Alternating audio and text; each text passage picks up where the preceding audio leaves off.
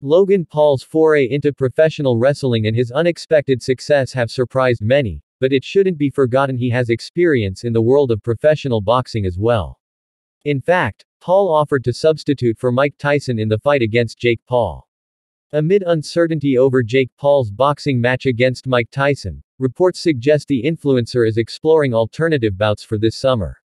Alongside discussions involving UFC fighter Sean O'Malley, Logan Paul floated an intriguing idea on his Impaulsive podcast, revealing that he was ready to take Tyson's place in the boxing bout.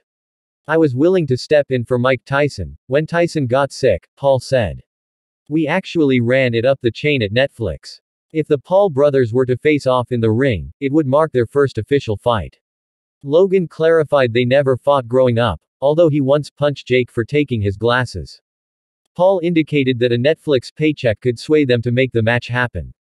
"Me and Jake decided that, obviously we both come from a place of love, and whatever the outcome would be, we'd have to be okay with it," Paul continued. "But obviously I love my brother." Recently, Tyson's bout with Jake was postponed due to a flare-up of an ulcer during a flight, halting his training. The status of the match remains uncertain, yet Netflix has slated the boxing special for Friday, November 15th. It remains to be seen whether Logan Paul might still have an opportunity to take Mike Tyson's place in the end. Do you feel Logan Paul should have taken Mike Tyson's place in the boxing match?